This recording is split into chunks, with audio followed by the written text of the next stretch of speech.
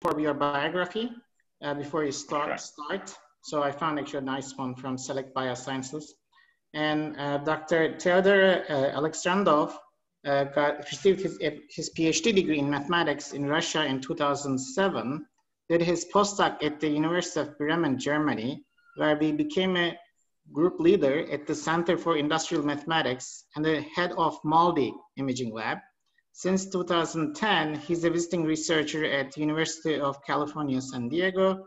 In 2012, he co-founded the company SCILS, where he serves as the scientific director. Since 2014, he's a team leader at European Molecular Biology Laboratory in Heidelberg with a research program on spatial metabolomics, for which we will hear more details today. And his team develops novel tools of computational biology that reveals spatial organization of metabolic processes by exploiting high-throughput metabolic imaging and by translating the generated big data into biological knowledge. And without further ado, we will turn to Dr. Alexandrov. Yeah, thank you very much, Ahmet, for introducing, and Rong, both of you for actually organizing this seminar, because I was really amazed how many people whose science I admire, and I'm actually, like, in some sense trying to focus on this new field, spatial omics, are represented in this seminar series. Really impressive. And at the same time, I'm very happy to be able to contribute to this very exciting field, because, you know, like, almost anyone you talk to in omics, they're like, okay, so can we do spatial, right? So, and there's definitely a new frontier. My name is Theodore, as introduced, and at EMBL or EMBL, I serve as team leader with a research program on spatial, now single cell metabolomics, but I also serve as metabolomics core facility, the head of metabolomics core facility. So I know, like, actually both worlds, not only, you know, spatial or single cell advanced, but also bulk metabolomics, you know, the things which really work. So, and there we develop methods, and I'll introduce some of the methods. And on top of this, I'm assistant adjunct professor at School of Pharmacy at UCSD. And I started there initially as visiting research, and it was completely transformational experience for me to really learn the omics and collaborate with great scientists, great people, and now we kind of like pursue in this direction. So, and without further ado, I'll start my talk, and which will be on spatial metabolomics, actually a lot of methods for spatial metabolomics and how it can be performed in tissues and also in single cells. And as I said, we are mainly method developers lab, and currently we are about 15 people with a strong focus on staff scientists, because for method development, it's very complex, and we combine scientists and experts, not only from biology or omics or chemistry, analytical chemistry, but also software engineers and computer scientists, because a lot of things that we do, they require special custom software. Or sometimes when software turns out to be good, we actually share the software with others, and I'll present you our main project in this direction. So we've been studying spatial metabolomics, or developing tools for spatial metabolomics over the probably the last decade, and over different spatial scales. And we developed tools for studying on the organismal scale together with Peter Dorstein from UCSD. And we published several papers there, and now our tools are used further by the Dorstein lab for their analysis. But since I moved to EMBL 6 years ago, I focused my research initially on tissues, on tissue sections coming from animal models, from resections, but also a little bit on agar plates for microbes, microbiology. But then, so in a few years, a couple of years later, so out of nowhere, we developed a method for single cell metabolomics. And this has become now our current frontier, but also the main focus of the team to really develop methods not only for tissues, but specifically for single cell metabolomics. And we mainly develop methods based on mass spectrometry, which is absolutely awesome technique, very sensitive, developing very fast, moving very fast, very broad spectrum. You can detect a lot of different molecules. And also there is a lot of progress going on there on the vendor side, but also in the academia side. And also there is now a lot of startups also coming around this area. And we try to develop methods which combine some computational aspects and often computational biology. That means kind of trying to get as much as we can from computational databases, from approaches, machine learning, and so on, but also keeping in mind what's biology behind or what molecules are behind, not just pure computational stuff. And more we're getting into the field where AI is necessary for analysis of big data. So next, I would like to introduce our focal point and why actually, first of all, we need spatial and why we need single cell metabolomics. And by now we know very well that and in particular from single cell transcriptomics and other single cell analysis, that every cell is unique, every cell is different, and they differ by a lot of parameters, and definitely they differ by cell type. But what is more and more recognized and is the importance of the metabolic cell state of a particular cell. And compared to the cell type, this is actually a very, very plastic state. So it's not like in the cell type where they differentiate and only rarely they would de-differentiate. No, this metabolic cell state, it can be affected by a lot of factors. It can be affected by genetic programs. It can be affected by a variety of cellular programs. It also can be affected by, for example, therapy. And here there is definitely a lot of interest currently into studying, for example, metabolic requirements of T cells to really improve the efficacy of immunotherapy. And this is just one example, where the importance of understanding or changing very targetedly the metabolic cell state is of high value. And on top of this, we definitely know that cells, they live in interacting with other cells. They live in organs which affect them, in organs and further up in the environment. And this brings all the importance of really studying this metabolic cell state, of being able to have the tools to measure it. So on the single cell level, but also in the spatial context. And what's even more interesting now, there is a lot of research showing that it's not only, metabolism is like end product of the central dogma. No, there is a lot of programs which are regulated by metabolism, including epigenetics and further other cellular programs. And this is very interesting because it's not only, again, it's just a readout. No, it's not only like end product, it's really the active player in the cellular programs. That's why it's so important to study it. On top of this, again, it's very dynamic, very plastic. So that's why we need advanced technology. That's why we need to have spatial metabolomics to really study it in situ, in the spatial context. I did on the single cell spatial resolution to provide this a very closest to phenotype readout.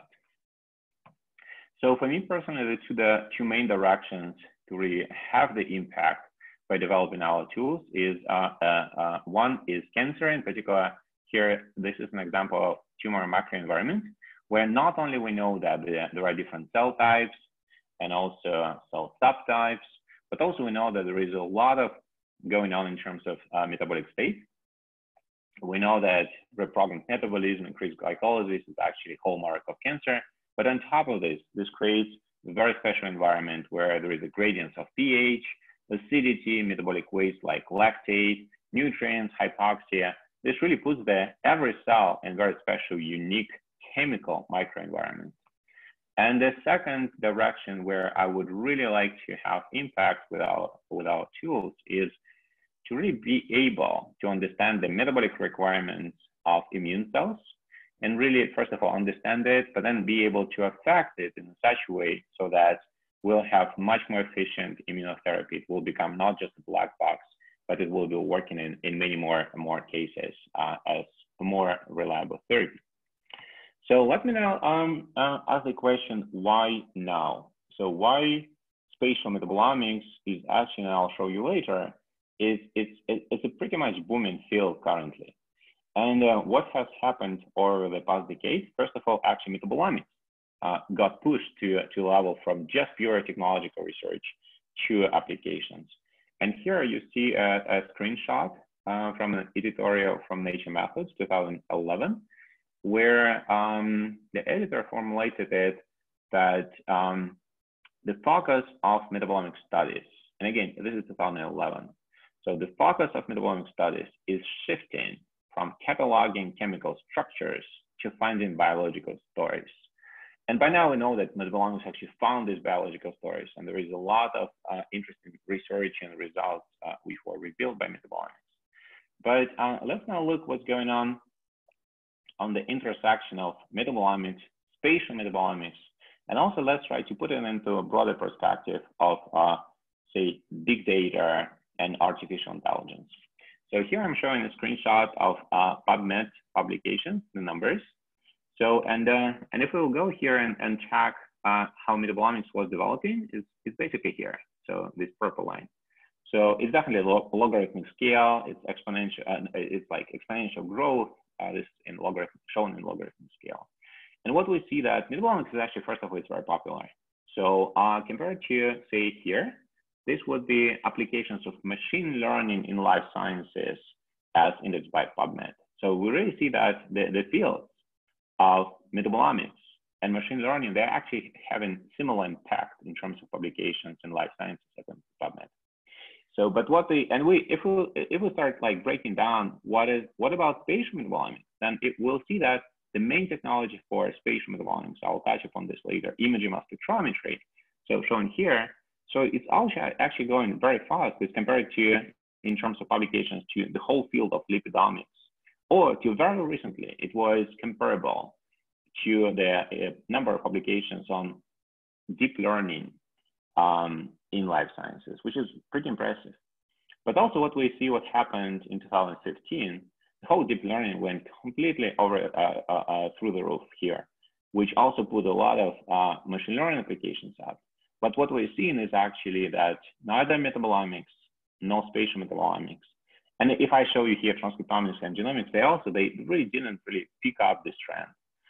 And this is what we're trying to do in our research, really explore how can we use advanced machine learning methods or create platforms so that others can develop it in order to be able to push the spatial omics with the advance of machine learning and AI.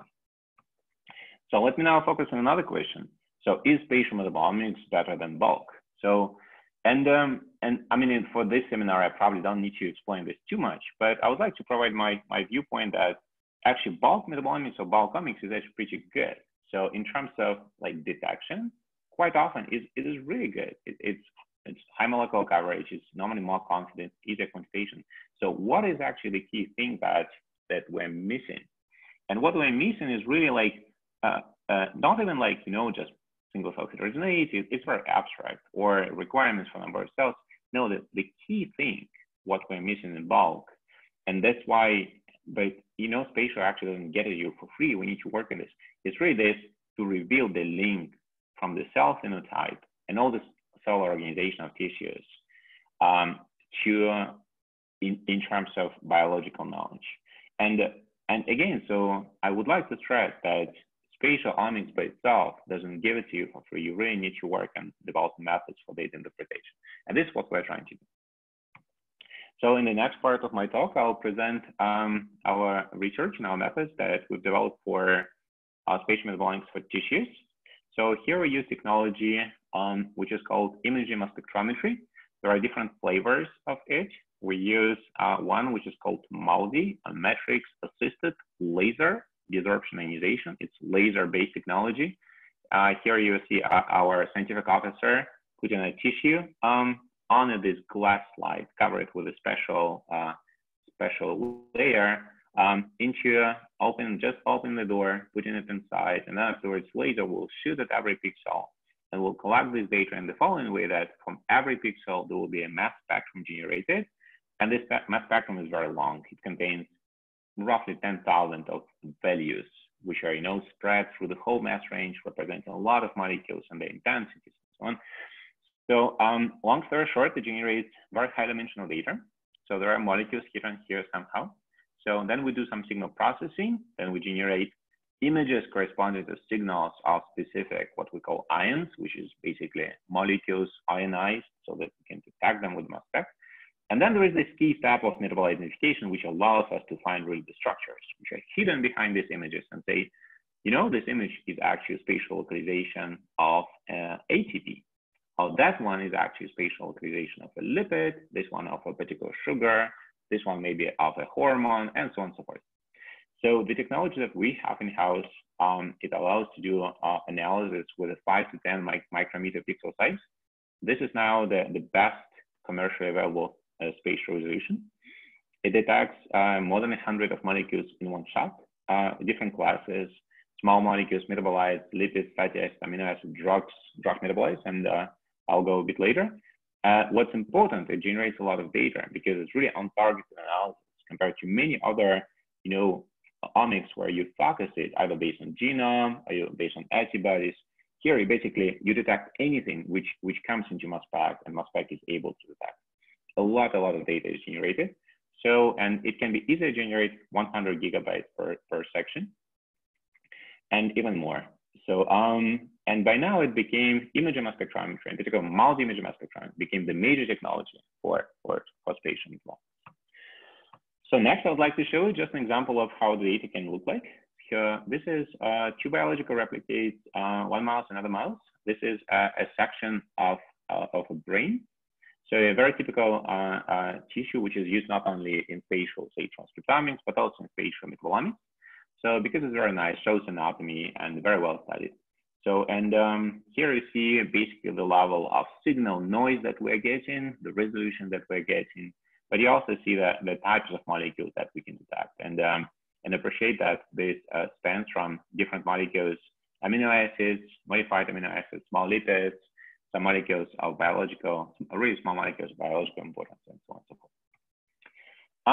So next, I would like to introduce a key challenge that we perceive as really the bottleneck or the rate limiting step in interpreting this data. So, and the signal processing by itself is pretty well established. Visualization as well. So statistical analysis is definitely more challenging, but there is a bunch of methods, and including so some of the developments from academia, but also from vendors and other companies. But what comes next, this is what we subjectively perceive is the real bottleneck. So you get some signals here, you get some values here. I mean, those who are in mass spec will get like MZ, mass to charge values. But what molecules are behind this is really, really big question. And it was a huge question till recently, and I'll show how we developed a tool to at least partially address it. Because before you can do this, and it again might sound surprising to many of you who work in transcriptomics, genomics, but even in proteomics. So, but this is still a big question, and we basically where proteomics was maybe in the 90s, maybe like early 2000s.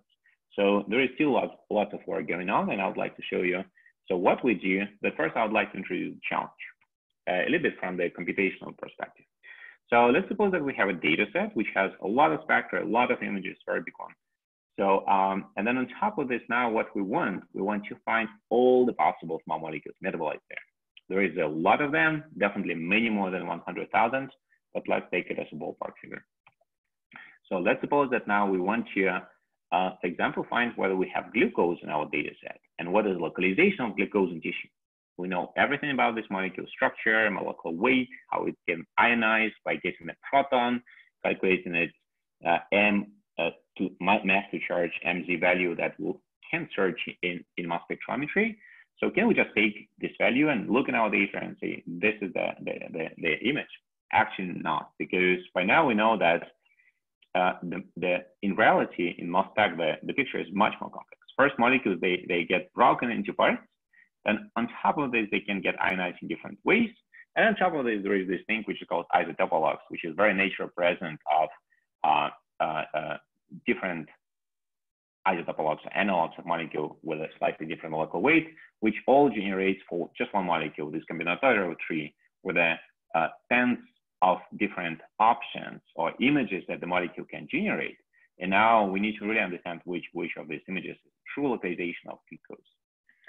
So, and even if we can do this, now we need to do it very fast because we want to screen for the whole metabolome for 100,000 plus molecular structures and account for this potential ambiguity that this image can come not only from glucose, but it can come also from another molecule, because it's very complex. We have tons of molecules in our tissue, and now we need also to account for a lot of data which is generated by mass spec, which currently we are not able to assign to molecules, and it's more than 95% of amount of data.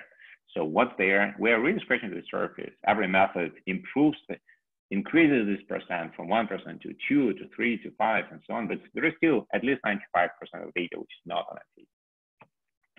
So to address all this challenge, we have developed methods, but then also software called Metaspace. Here, this is a publication about the algorithm, and this is our preprint presenting the platform. So this is a method and cloud software for metabolite identification for imaging mass spec. So by now, in particular with the support from a lot of funding from Europe, from the US, from NIH, and also now some partnerships. So it's absolutely free, open source platform where anyone can submit their data, and roughly in 10 minutes, they will have the images, they will have the molecules which were in the data back. And there is a lot of computation. There is pretty interesting and complicated computation going on here on the cloud.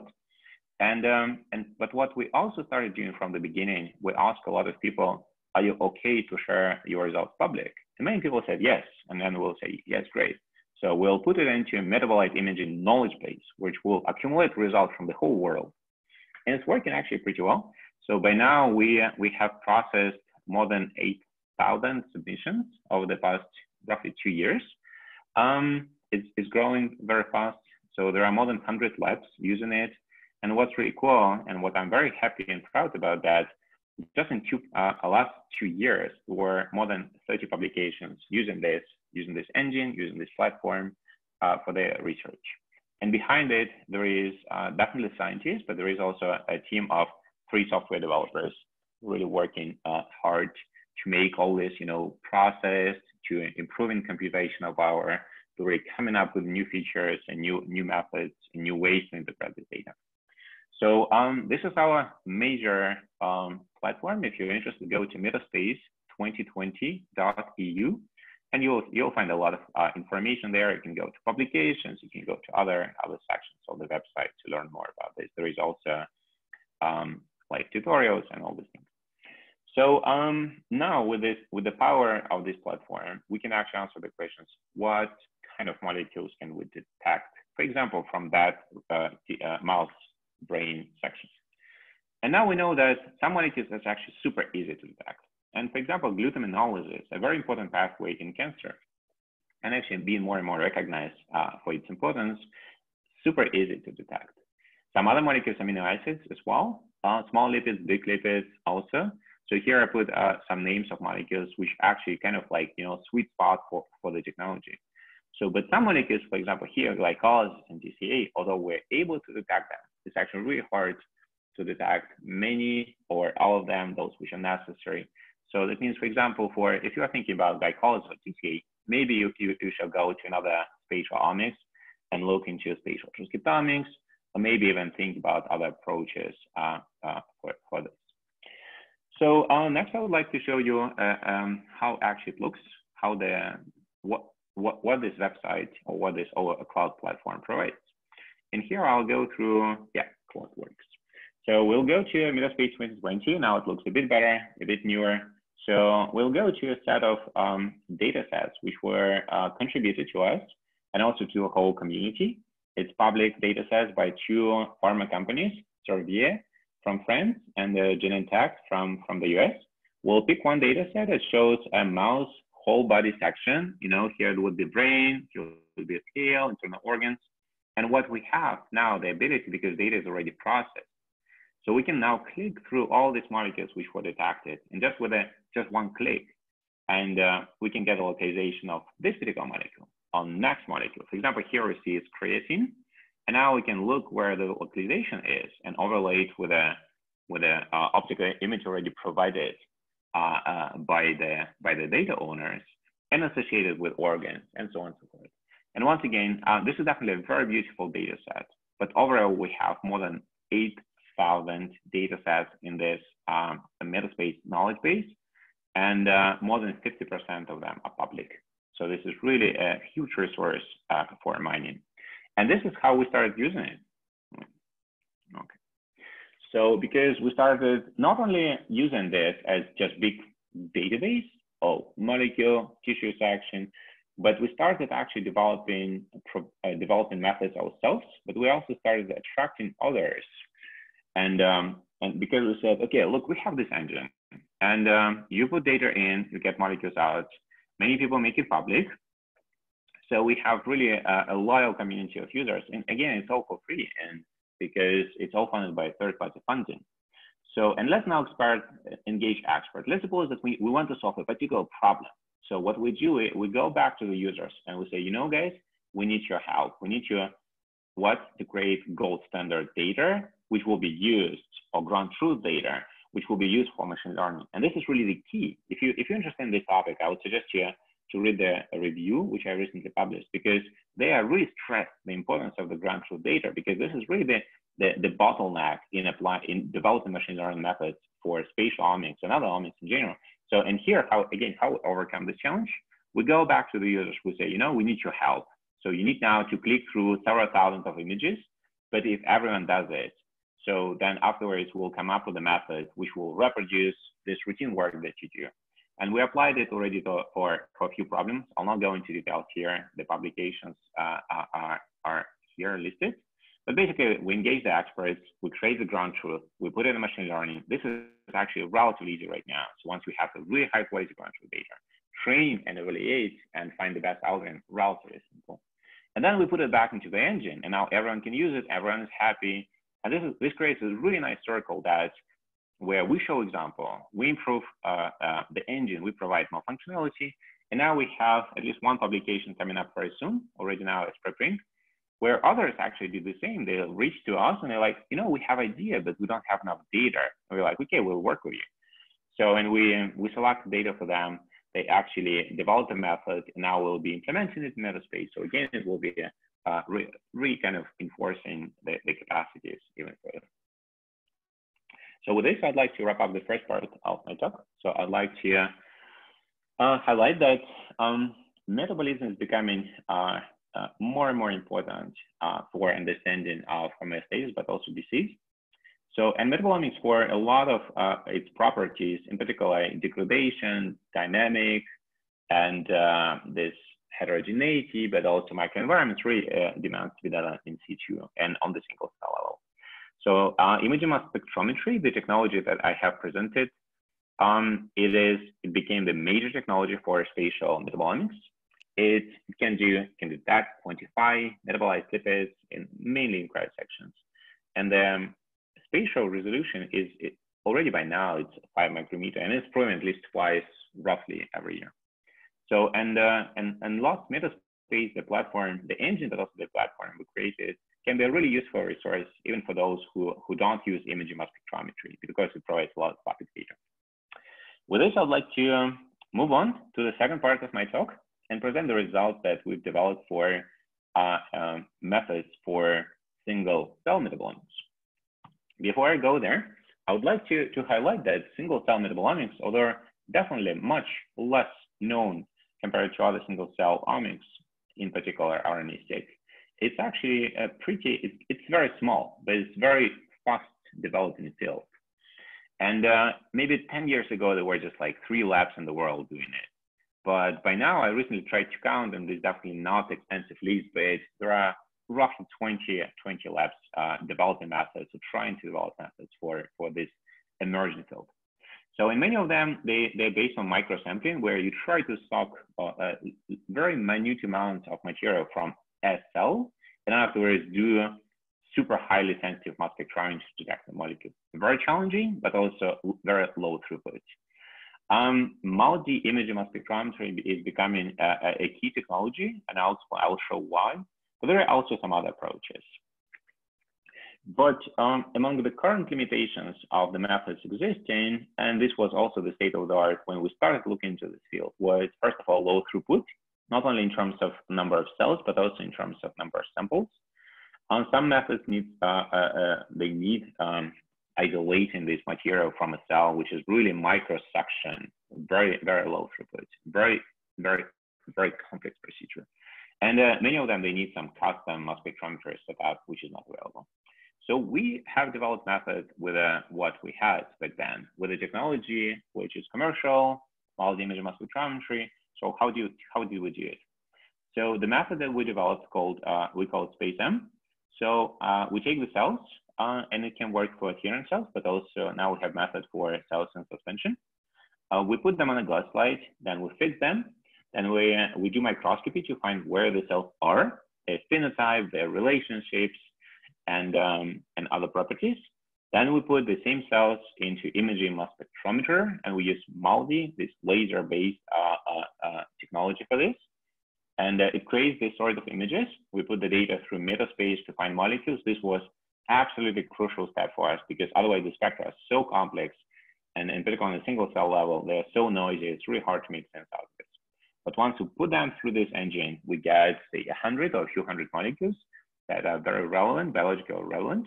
And then Luca Rapes, who was a PhD student in our team, he developed a very clever approach how to overlay this sort of data, MALDI imaging, and this sort of data from microscopy.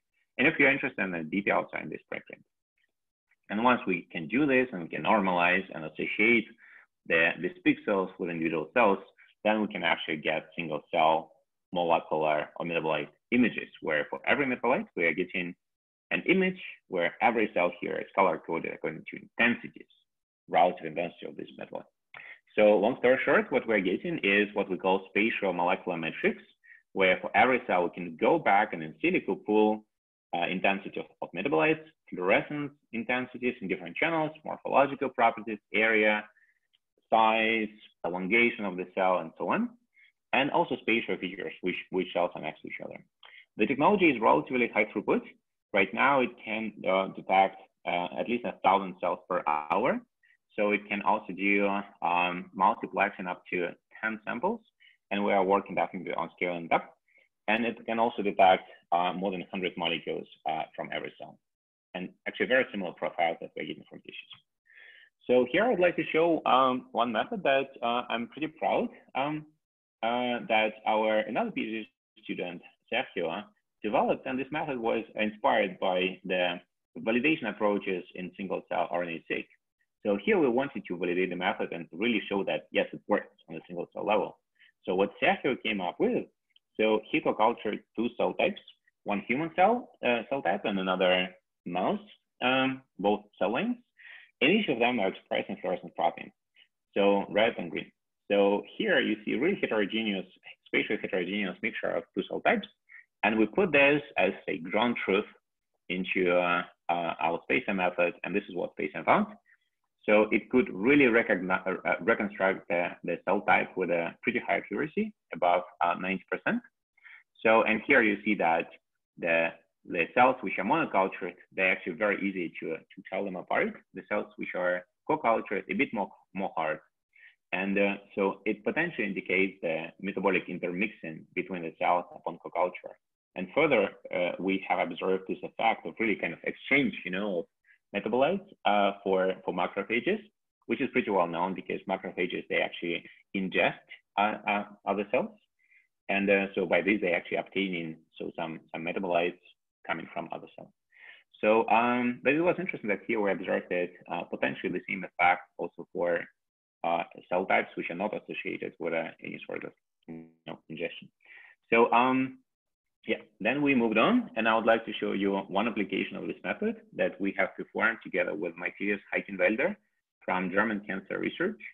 Here you see his review, a screenshot from there. So where it shows the focal point of this study as well, namely the transition of cells from the healthy liver towards steatotic liver, then local inflammation, which goes into a very inflammatory state and of the disease called NASH, non-alcoholic steatohepatitis, which is the key factor for transition further into fibrosis, in particular for hepatocellular carcinoma. So very important problem, also disease which is becoming younger and younger, and there is still no cure a lot of drug candidates in the trials, but still a lot of questions not answered. So our collaborators, they have a perfect model, in vitro model for this disease, which is hepatocytes, which are cultured with fatty acids and incubated with different cytokines. Here, for example, TNF alpha, so which induces inflammation. And here, what you can appreciate if I show you images of cells host for the nucleus, but and yellow here, these are lipid droplets accumulated, conglomerates of lipids inside the cells. First of all, you can appreciate that yes, they are like really accumulating a lot of lipids inside. They go into this ballooning state of steatosis, but on top of this, you see the high heterogeneity even in this even among the cell lines. So there is definitely a lot of cell-to-cell heterogeneity going on here. So next, what we have considered, okay. So how much time do I have? Okay, I have 5 minutes, that's good. So first we're like, okay, so look, we have the cells, which they seem to accumulate lipid droplets. They seem like they react to stimulation. Let's put them into space-M and let's figure out what makes them different on the metabolic level. So we did space-M, we found several hundreds of metabolites and lipids per cell. Then we put it into your map, and what we saw a very distinct subpopulation of cells. Again, this is an isogenic cell line. So distinct subpopulation of cells, and we can find markers of this. For example, here, a particular lipid, which has high intensity here another lipid, high intensity here. What's very interesting that this is not exactly the information that you can get with just this sort of stain, which unspecifically shows your accumulation of lipids. So this thing is again, it's unspecific. It shows like some lipids go up, some lipids go down. And what we see here is that in this population, yes, majority of cells, they have a lot of lipids, but there are also cells with not that many lipids, but they have high values of the markers. So that means we really have much more specificity in defining the biologically relevant phenotype. So now we can call this particular cells, in this particular, say, area of UMAP, we can call them, say, cells being in the steatotic state. And we validated the markers. I'll go a bit quicker here. So we validated the markers to be able to say that, yes, this is the steatotic state, because the markers that we found here, which are upregulated in the cells in the state, they are actually were reported earlier associated with this, say, patient disease state called steatosis. Okay, now we get into the final piece of the results. And namely, I would like to show you the results of analysis of different stimulation. And here we have control cells, we have cells with just fatty acids, which is in vitro model for, say, fatty liver disease. On top of this here, we added a cytokine, which is model of NASH. And that's what we did. We actually added anti-inflammatory treatment to them, which inhibits inflammation and hopefully actually basically almost cures the cells. But let's have a look whether it really does. So here I'm showing you a single cell plot. It's not exactly UMAP, but something very similar, where one dot is one cell based on these hundreds of metabolites and lipids, color-coded by the condition, control cells. This would be the cells, say, our fatty liver disease model. This is our, say, NASH model. And what we can already appreciate here is that after we apply this anti-inflammatory treatment, the cells don't go back to the homeostatic state. They actually, they kind of get pushed away, indeed. They have away from inflammatory state with very high percentage of response, but they're still residing closest to this fatty liver disease state, which is very interesting. We now also find the trajectory similar to other single cell analysis done in other fields. And now what we can do, we can actually plot, we can do the clustering, find the cluster, say, control, or homeostatic, steatotic, intermediate, and let's now have a look at the markers. So here I'm showing you selected markers which are plotted along this trajectory, which was automatically found from the control to the most steatotic cells. And now we can see that, I mean, first of all, there are the markers for the normal stage. There are markers importantly for the steatotic state.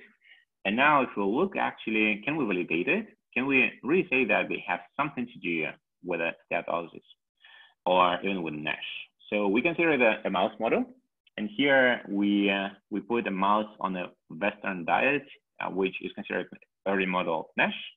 And now we will be plotting the intensities of these markers for a single cell data, 1 pixel here with 1 cell. And for the bulk data, you really see how well the results from the bulk animal model are represented in our cell data, which is really exciting. And on top of this, a bunch of markers that we found, they were reported as markers of NASH or steatosis in patients.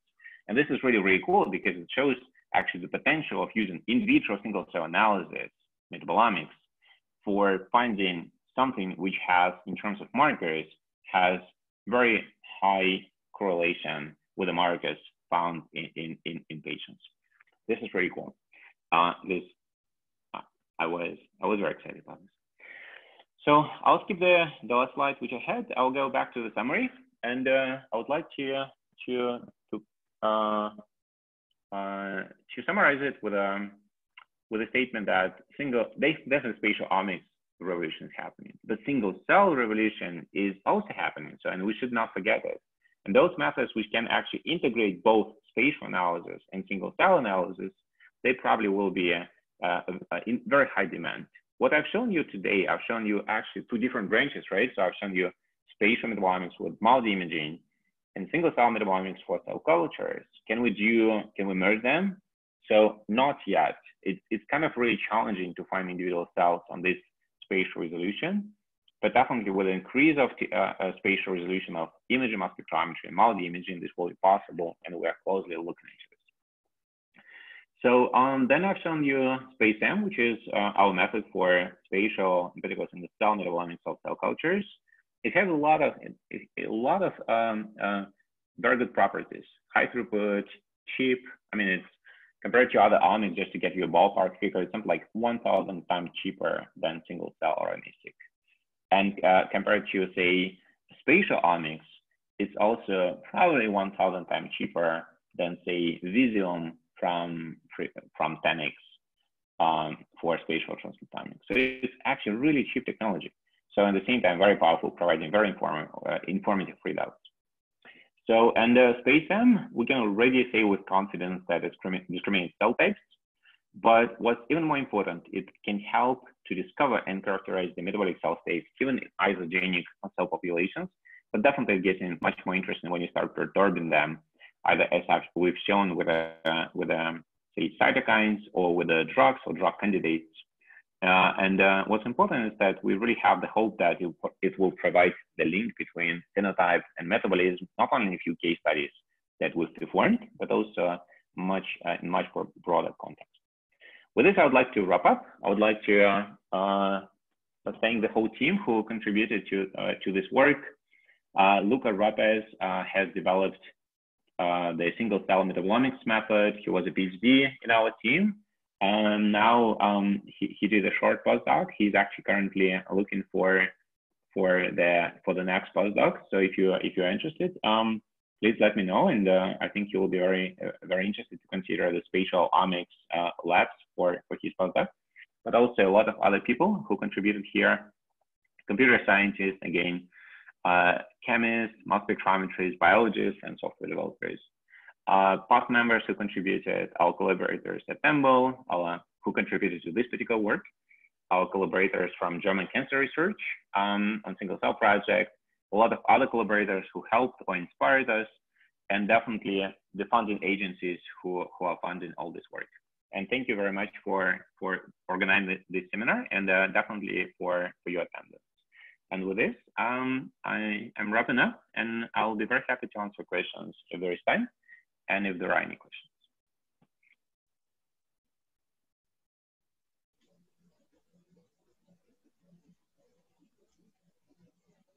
Yeah, this is impressive talk. I think probably I see 4 questions in a chat box. I can read for you. I think the first is about where is the meta space hosted, and what is the cost associated with maintaining this system? Yeah.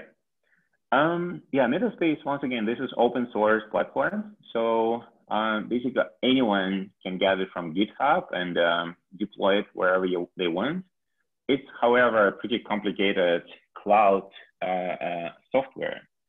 So a lot of people who try it, they actually prefer using our system. So where we host it currently on AWS or Amazon Cloud. Because it provides actually really nice cutting-edge technologies. At the same time, has a lot of options to make it cheap, or well, cheaper, say, than. We're currently working with IBM research in one European funded project to really develop the next, say, generation of computing for Metaspace. And we are looking together with IBM to move the engine and the most intensive computing parts to IBM Cloud, because they provide some special technology which is actually not available currently on Amazon, on AWS. This is concerning the technology. In terms of costs, the main costs are definitely there is cost for computing. So in terms of the cloud cost, this is the biggest one. Storage is currently very cheap because, you know, compared to many other storage like demands, Spatial Omics, they generate terabytes of data for sure, but it's still, it's relatively small. And we definitely optimize it. We store on the cheaper options, only things which are necessary, more expensive ones. And, yeah, this is computing there is the biggest part for cloud, but you know, it's no comparison compared to the software developers' costs. So really the cost to hire the developers, currently we have 3 people. So this is probably something like almost 3 times the personnel cost is not 10 times more than all computing costs altogether. So at least 10 times. So this is definitely the biggest investment. And but like we are lucky that the platform is very well used. There is a good community, and we are lucky to get grants kind of supported by you know, probably reviews and responses from the community. I see there's another question from Vedi Parik. I think the question is, how does one confirm that the metabolic intermixing you observe in co-cultures is not rising as a result of the cell permeability caused by matrix application? Yeah. So yes, yeah. When we've seen this, we actually raised to ourselves. We ask ourselves a lot of questions. In particular, this one.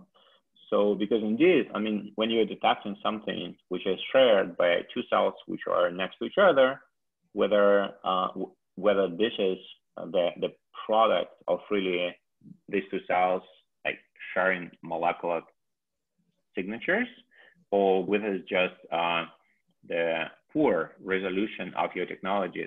I mean, it can be both, right? It can, and this aspect which was raised by using so-called multi-metrics, which can actually cause delocalization of molecules and kind of like basically like spread the metabolites across the cell so that they will leak out, they will be a little bit delocalized.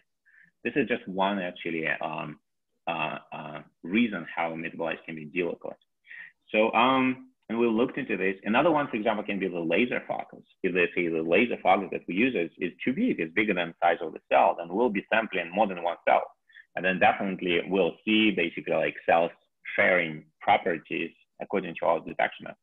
So we looked into this. I'll not go right now into all details because we studied it very comprehensively. We have a lot of results in the preprint to address specifically this question. So probably the most interesting method that we've developed there is to really, if I want to say whether this molecule is, say, inside the cell or is delocalized, what I expect, the molecules which are delocalized will be detected outside of the cell. And you know, since I can really understand very well whether my laser hit the cell or no cell, then molecules which are coming from the laser spots which are no cell, then I should actually not consider that. I should skip them. And moreover, we can detect the profile, you know, of leakage of the metabolites outside of the cell. It's not really black and white. So some metabolites, they leak, they really produce basically like, you know, this kind of blur outside of the cells. some don't, and this is specific to their chemical properties, but something else that we don't understand. So basically, we studied this, we quantified it, we removed all the molecules which potentially can be leaked. We took only those which are super highly intracellular, and we still saw this effect. And again, this was just one way how we addressed it, and I would ask you to have a look at the preprint or drop me a line if you're interested to learn more. Mm-hmm. Yeah, I think all the audience, if you want to ask a question, you can also unmute yourself. I believe you are able to, and go ahead and ask. I could have maybe ask one question. So, you know, in the peaks, you could also identify the protein fragments, right? You know, amino acids and others. How could you kind of use maybe this one for also protein, partially fragmentation, right? Protein mapping. That's one question. The second question will be, how are you gonna maybe possibly understand the fragmentation differences from one user to another when you line up this data in the cloud, right? And that's the second question. And third one, when you use the MALDI, right? And can you correlate it to the MESPEC exact peaks and do an kind of pipeline where you do interchangeable analysis, right, for the same sample? Yeah. Mm-hmm. Yeah. So yeah, I'll try to answer all of them, but if something will be not clear, please ask again. So I think the most interesting what we found is that, so now with having all this public data, we're able to go back and if we have any question, you know, previously we would need to collect the data, and then maybe still this will be a fact of only our imaging mass spectrometer, right? Will be trapped in this, will be studied too much. Now, if we have some hypotheses, if we have some questions, for example, you said, oh, maybe this is something which is, I don't know, protein fragment, or fragment maybe of some other molecule, or there is this aspect which is which they think which is called MALDI metrics, which, you know, it's very specific protocol. In every protocol, you add this metrics on top of the tissue, and it kind of helps you to detect molecules, but at the same time, it actually produces some artifacts in your spectrum. So, and now, for example, if we have hypothesis that, you know, oh, maybe this molecule is not really molecule biological one, but it's something coming from metrics or another artifacts, protein fragments, as you said, anything. Now we can go back to all this data and we can search and see whether it's associated with a particular metadata. And this metadata can be technology, it can be lab, it can be anything. And by this, we are learning like so much and so fast. And we're getting rid of the molecules that we think, no, this is actually it's happening everywhere. Or, for example, we detect it in brain and it's associated with the brain. So, you know, so, and what's interesting, one technology where, again, there is a preprint, I didn't cite it here because it was just out like a few days ago, where collaborators, they wanted to improve data. You know, in mass spectrometer, there is this thing that peaks are not exact. So you need to do so-called recalibration, kind of like shift them very, very exact. So, and this is a huge issue. It's a very boring issue, but huge issue. So, and what they did, they're like, okay, so in order to find how to actually shift the peaks, I'll take my data set, I'll go to Metaspace, I'll pull data sets which have the same metadata, and I'll take those average as kind of templates how I need to shift my peaks, you know, find the molecules which are the most abundant, and now they do this and they show that afterwards, they improve the quality of the data. If they put it back in Metaspace, they get 5 to 10 times more molecules detected with high confidence, which is, you know, mind-blowing. It's basically just an algorithm. And now we will be implementing it in Metaspace and running through the whole historic data. So in historic data, there will be more molecules detected. But now everyone who will submit will have this option. So, and again, this is just one example how, like, the historic data can help to answer a lot of technical questions here. The question concerning proteins is definitely very, very interesting. Right now, we are focusing on metabolites, small molecules, lipids, but there is a lot of interest, not only in proteins, but also other classes. For example, glycans, you know, and I mean, probably, you know, spatial glycomics, it will take a while before it will really arrive as a field, but definitely there is a lot of interest in glycans because they have a lot of roles in cancer. They serve as signaling molecules, but they serve also as molecules of the roles which actually no one even knows at this point. So when we are looking into this, and maybe next will be peptides, you know, and this may be peptides like small, like neuropeptides, but maybe like we're brainstorming with collaborators, how we can actually help them with metaspace to develop some methods that will be detecting peptides after trypsin digestion to do really like bottom up spatial proteomics. So there is definitely a lot of things going on there. So I personally don't have any results to show yet, but we're trying to definitely to support such efforts with here not with historic data, but here with really algorithms with capacity, computing capacity, and so on.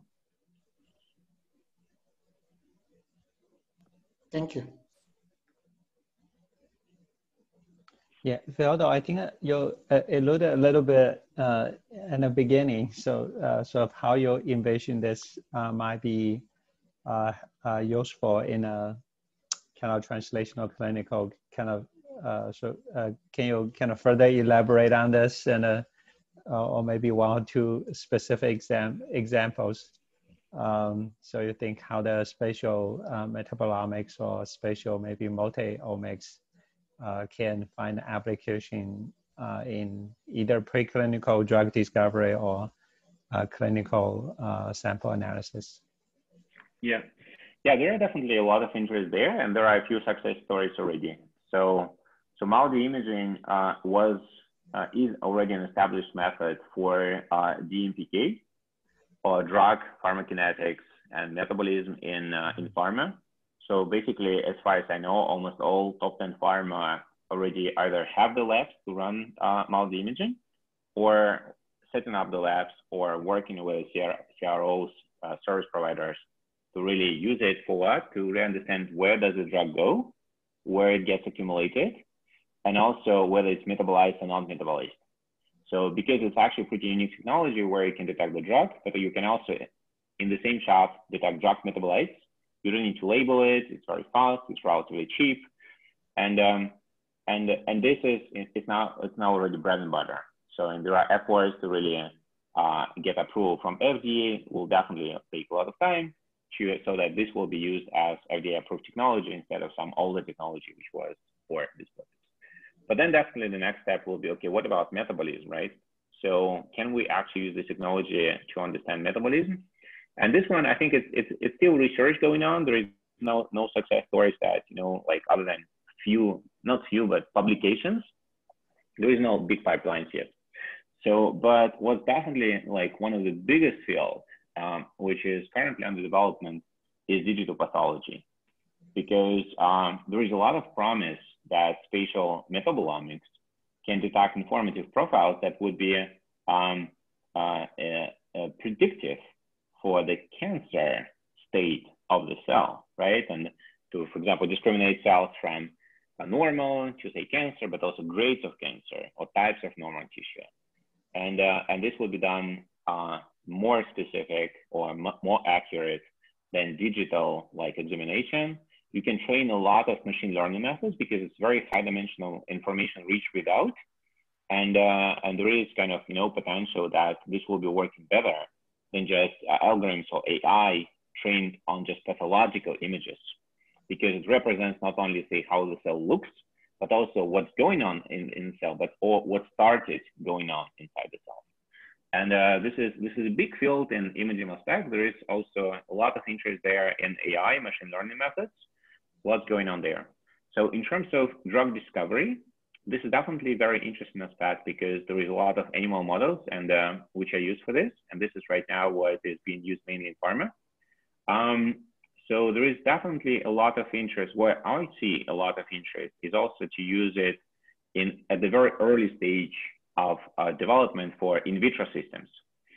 And this method that I've shown you, SpaceM for single cell metabolomics, even excluding the spatial aspects, which we're still very interested, we're still searching, like for really convincing story, because the cells, I mean, I've shown just single cell results, but I mean, we really see that the cells, they really communicate to each other, and we see some spatial effects. We were not able to really get really striking, convincing story in terms of linking it to biology.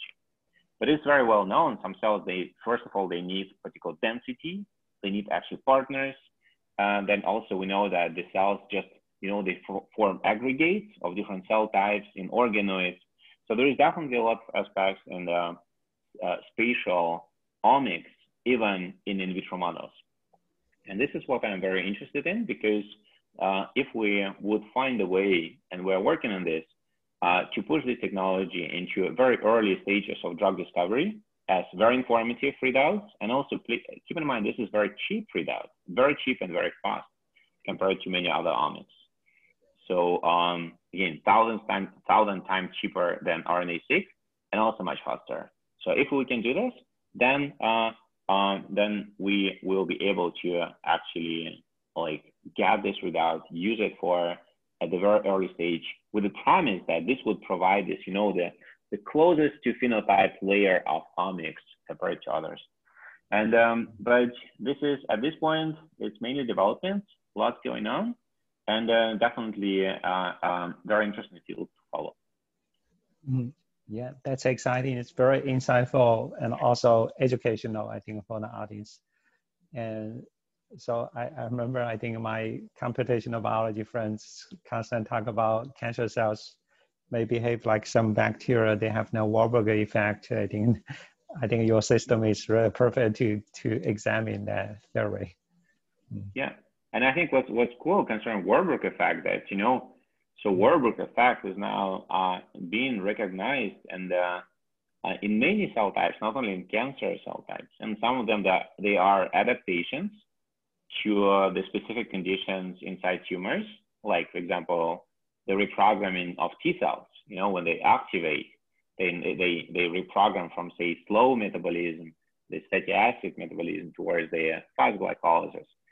But there is also it's also being found in other cell types. So it's very interesting. So what can be discovered with a single cell and the spatial metabolomics. And I think it's now the time when there will be more and more of these applications coming up, because again, as 2011, so metabolomics transitioned from the cataloging of chemical structures to finding biological stories, we're seeing right now, like 9 years later, I think this is about the time when it's very similar situation in spatial metabolomics, where it was mainly technology development, methods, algorithms, experimental computation. But now there are pipelines, there are tools, there are commercial platforms, and a lot of biologists that start applying this. I'm pretty sure there will be more results coming up, and also more potential also for industry and startups on top of this coming up also in the next years. Yeah, thank you, Theodore. This is an amazing talk. So I would like to turn this to Ahmet, if you are still online, in case anything you want to announce for the next week. He just messaged me that he had to go for the next meeting, so I think okay. he's away. Okay, yeah. Thank you again. So I think we do have a seminar next week, and I hope people can kind of dial back in next Friday. And for all the friends attending from Europe, I hope that this becomes your kind of every week hobby during a Friday evening. Kind of so, Friday happy hour. Yeah, Friday happy hour for European friends. Thank you very much, and looking forward to seeing you again next Friday. Cool. Cheers, everyone. Thanks, Ron. Thank you.